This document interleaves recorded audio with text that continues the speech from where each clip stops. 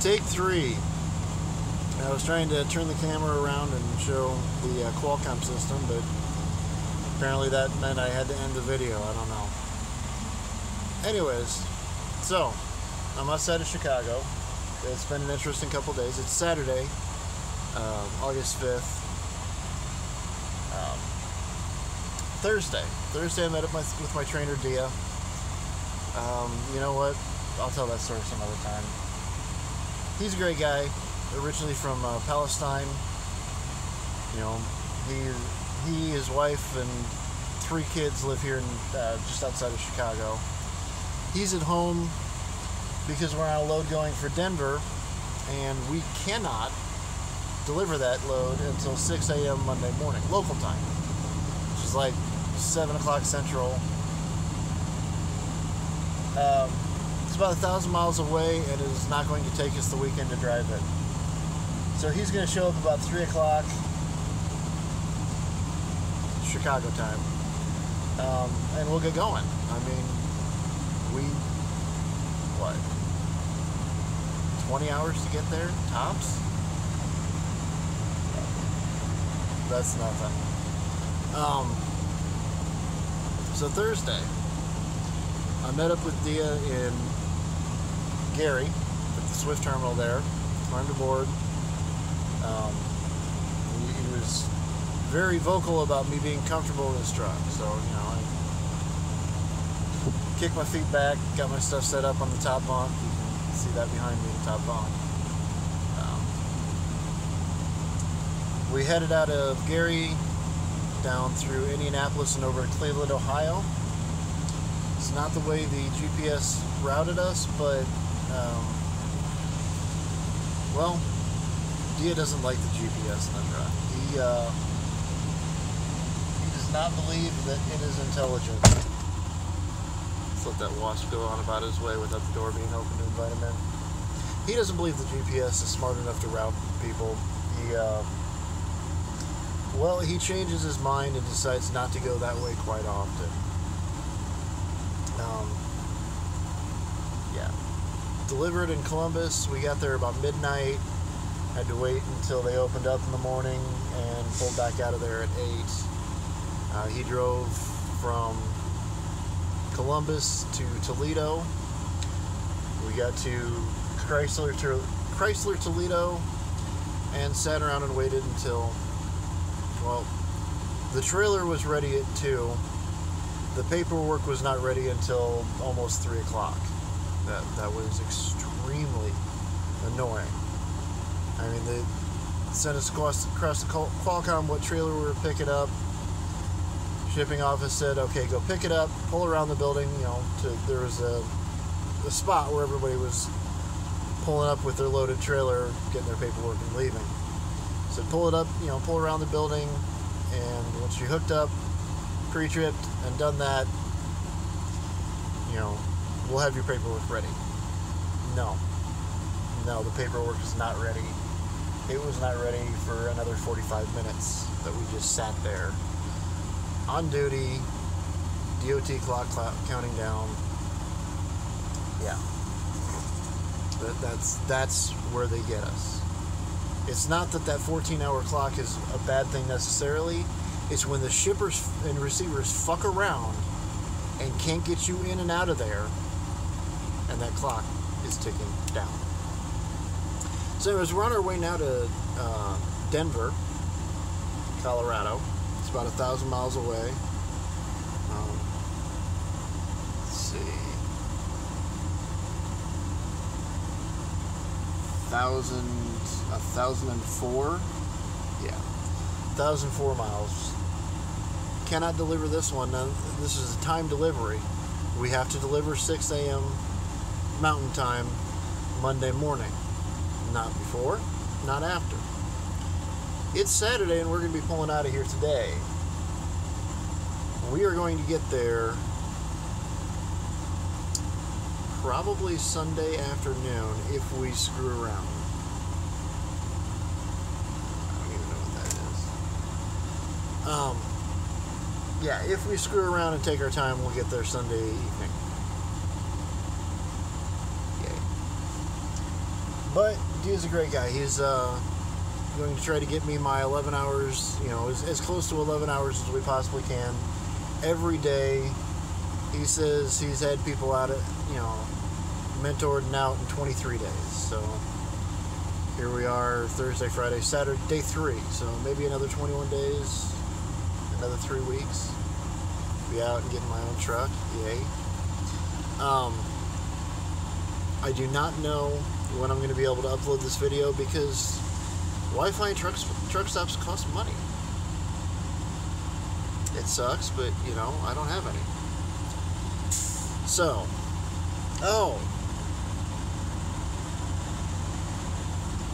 if you're one of those assholes who sees turn signals on a truck and think, damn, I better speed up so he doesn't get in front of me, fuck you. If you're one of those assholes who sees a 2-car length space in front of a truck and says, oh, that's an invitation for me to come over, fuck you. Okay? God damn you people of Ohio and Indiana. Fuck you all. I'm driving down the turnpike, Interstate 80 turnpike, heading for Chicago. He planned on stopping here in Chicago so he could see his wife and kids. And I'm trying to be a safe driver. I'm trying to be safe, leave a space in front of me, right? I get behind someone who's doing, Diaa's an owner-operator, so his truck is not governed to 62 like other Swift trucks are. He actually gets kicking along at 68, which is probably going to annoy the hell out of me when I get my own truck stuck at 62, but whatever. Towing along and coming up behind someone, so I know I need to get over. I turn my turn signal on and people just, boom, shoot up, block me off so I cannot get over because they don't want to be stuck behind the truck. Now, let's not mention the fact that these people were not closing in on me until I turned on my turn signal. I had plenty of space until I turned on my turn signal. Turn on my turn signal, look again, and boom, this fucking car's flying up. Fuck you all. Starts raining. It was actually raining hard enough that I had my wipers going on full. So I start leaving a 2-car length, 3-car length space ahead of me in case the idiots in the 4-wheelers decide to slam on their brakes. I'm going to slam into them. That's all there is to it. But apparently, to everyone in Ohio and Indiana, leaving even a 1-car length space is an invitation to get into that fucking space and fuck the truck behind you. Y'all are fucking suicidal if you do that. Straight up suicidal. I cannot stop this truck doing enough. Straight up suicidal. Fuck you all. Because that, you're asking to die is what you're asking to do. If something happens, you have to slam on your brakes, boom, I'm right into you. No chance. Don't do it. Give a trucker space. Look around you. Every single thing you see in your home, the very device you're watching this on, is brought to you by Semi. Semi shut down. 5 days later, this country does not exist anymore. Everybody's riding for food because there's nothing left on the grocery store shelves. Respect the truckers and give them room. You'll save your life, you'll save their life, and you'll save your way of life. Every time a truck gets in an accident, everyone wants to call on tighter and tighter restrictions from trucking, which means more and more trucks sitting empty because people can't stand all the bullshit rules and restrictions that go with it. Now, I happen to love the life and I happen to love driving. But, okay. I'm going to stop ranting. Like I said, I have no Wi-Fi at the moment. I will upload this as soon as I can, but I have absolutely no idea when that's going to be. We're on our way to Denver, Chicago. We're going to be there early. Oh, yeah. Our load. This is great. Our load weighs, not counting the trailer that they put it in, 701 pounds for 80 some odd pieces. That's right, 701 for 80 some odd pieces. it's like driving an empty truck, really. I mean, you don't notice that little weight. Remember once when I used to truck, for Wenger, I had a load of packing peanuts. They stuffed that trailer as full as they could, and that was only 1,200 pounds. So, then I also had rolls of paper that I transported at one point, and 3 big rolls came in at 43,000 pounds, and again, that wasn't even half a trailer full. So, you never know how much things are going to weigh. But yeah, 701 pounds. I'm like, yeah, I know Swift is making their money out of this, but is Chrysler really making the smartest decision? What the hell is that guy backing up to the pump for? I mean, I tell you, getting fucking idiots. And I'm not talking about the truck drivers and truck stops, no. The fucking idiots are the four-wheelers who think that the truck side is just a bigger parking spot. Or, here's this kid last night in this car hauler. He had a pickup truck with a trailer on it, and there were 2 cars on that trailer. He must have seen people backing up fast, because he must have believed he had to slam the fucking accelerator down to the floor to back up.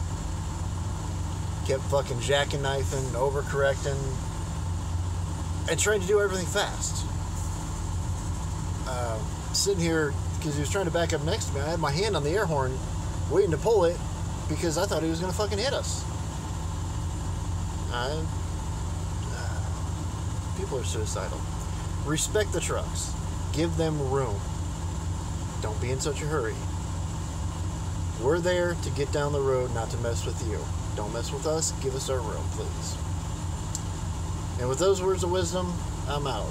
Hopefully I'll get this uploaded in the next, week or so. Safe driving, everybody.